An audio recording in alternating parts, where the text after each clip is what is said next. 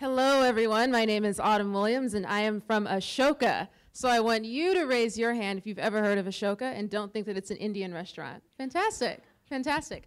So we are the largest network of social entrepreneurs around the world with over 3,000 individuals with system-changing ideas. So before I was at Ashoka, I was a little kid that grew up here in LA, in South Central, specifically in Watts, and I wanted to be a rocket scientist. So I loved science fairs and the math Olympics and everything that was tech-y and STEM-y.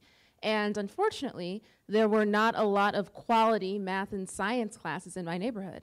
And there weren't after-school programs that were really pushing me to explore math and science and how to be a rocket scientist. So I was told when I was a kid that it was very unlikely for me to have the interests that I had because of my background. And I was lucky enough to have a village and a support system that celebrated what I was excited about and said, hey, you know what, go on for it, Autumn. You're going to be the little brown kid with huge hair that wants to be a rocket scientist, but do it anyway. So I went to Stanford. I worked on small satellites, and I was the only chocolate drop in my research groups that was really interested in math and science and that was working on aeronautics and astronautics. So it wasn't enough for me to be celebrated. I went to connect and multiply out my work.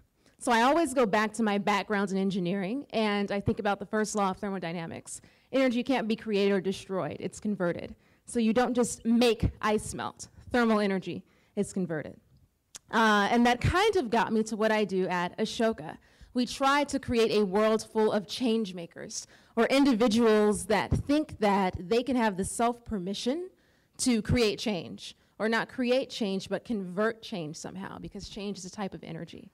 So we started doing this in 1980 by looking for individuals with system-changing ideas. So it could be figuring out how to use rats to sniff out landmines, or how to give small loans to people that traditionally didn't have access to funding, or microfinance. And we celebrate those folks by giving them the title of a social entrepreneur. And before that was a major, or before there were convenings on social entrepreneurship, we were finding these individuals and celebrating what they did and also sharing living stipends with them. And the idea is that we support systems change by spotting patterns in what these 3,000 social entrepreneurs around the world are doing.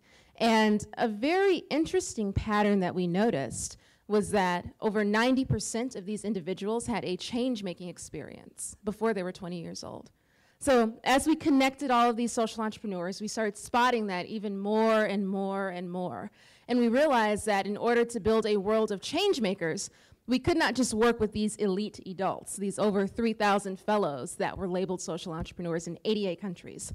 We realized that we had to somehow cultivate that kind of change making in young people.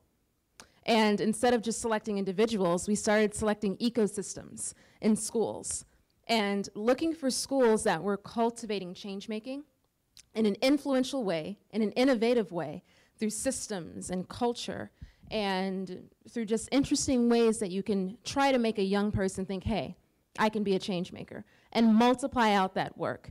Because it's not enough just to have 3,000 individuals around the world that are doing something interesting. It has to be multiplied out in order to cultivate that kind of change. So we have found these schools around the world, and we have 172 as of last week, actually, when I was in Johannesburg, finding our 172nd school in Tsakani Township.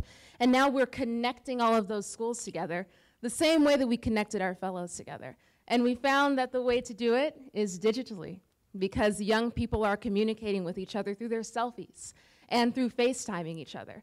And they're finding ways to figure out what change-making looks like in Brooklyn, how that can work in Mumbai, and then how that can work in New Orleans. So we're connecting that together and multiplying out the work so that hopefully we will have a world of change makers.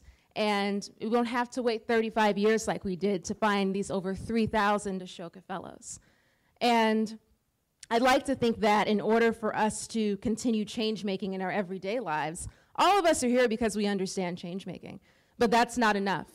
A room full of us that are celebrating what we do is not enough. We have to connect what we're doing and multiply it out. A cool place where we're finding change-making in change-maker schools is in Haiti.